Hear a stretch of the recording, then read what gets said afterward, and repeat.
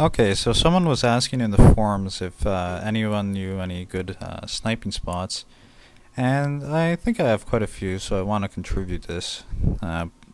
This video is not made to be taken seriously or anything. I only made it in a few minutes, but I think it really displays a few sniping spots that hardly anyone uses, but they can be really effective.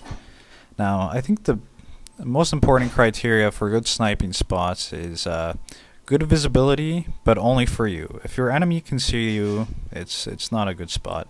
And a lot of these spots are actually pretty high up, but not a lot of people suspect them.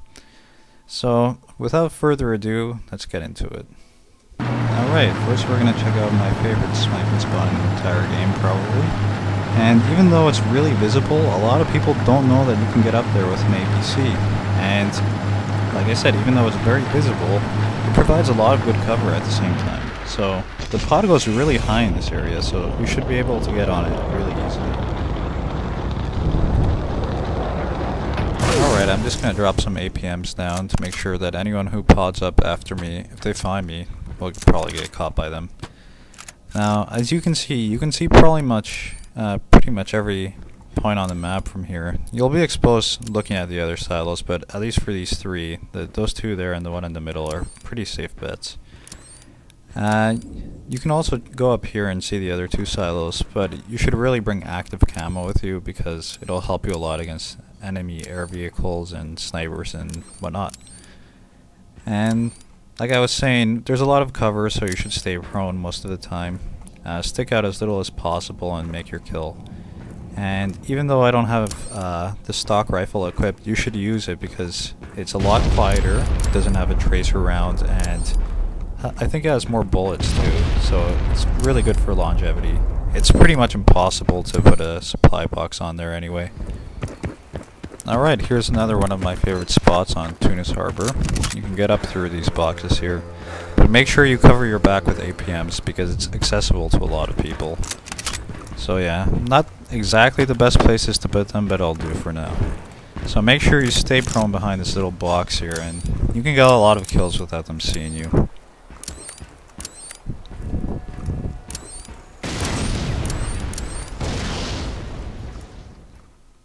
Alright, this other point on Operation Shingle, once again, cover your back with APMs. If the first APM gets set off, then you should really move because there's someone angry coming after you for sure.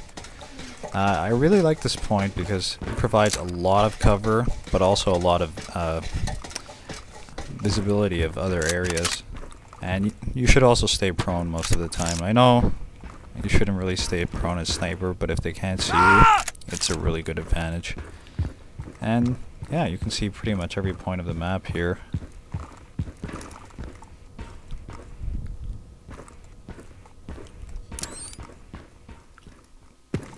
Alright, this other point on Suez Canal, very good vantage point, but you have to make sure to bring active camo with you. These APMs will cover your back and they're pretty hard to see by the enemy, so you should be relatively safe up here. You can also go down here on this little ledge to hide behind if someone's after you.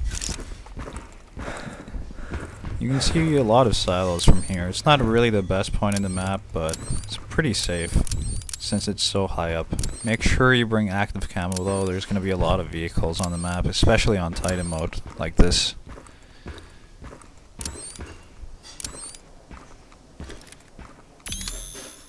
Alright, still on the same map, this is another great point, but you need an APC or air transport to get up there. Lots of good cover, especially those trees and these little boxes here. Should use the stock rifle though, because it can give you away the Zeller. And yeah, lots of good cover, lots of visibility. It's impossible to get a knife pretty much, because unless they pot up there, they're not going to get behind you. And yeah. Alright, this is probably one of the most secure sniping areas, but it's very hard to get up there, so you have to practice this. Go prone behind here. You can see the Titan, you can see the base on the right there, and you can also cap the flag if someone's capping it. Just make sure that you don't cap it at the same time so they find you.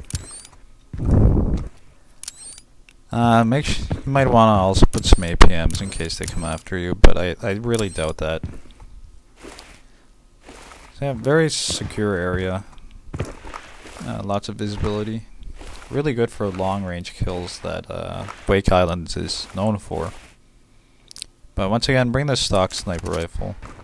And here's the last one for Wake Islands. I know there's two on Wake Island, but it's a really good level for sniping since there's a lot of long range bases. Might have to practice getting down there, it's kind of tricky. But you can see these two bases, you're relatively safe. And use the stock rifle because the Zeller has given me away in this area. So there you go, these are just a few of my favorite sniping areas in the game. And I would have included a few other ones, but they don't put you in the center of the action as much as these. These not only give you a lot of good visibility, but they give you a lot of potential targets, covering several silos and flags at the same time. And some even prevent you from getting knifed, so that's a huge advantage there, even though maybe it's not tactically that huge of an advantage. So yeah, just check them out, and in the comments if you have any more to add, just go ahead. And thanks for your time.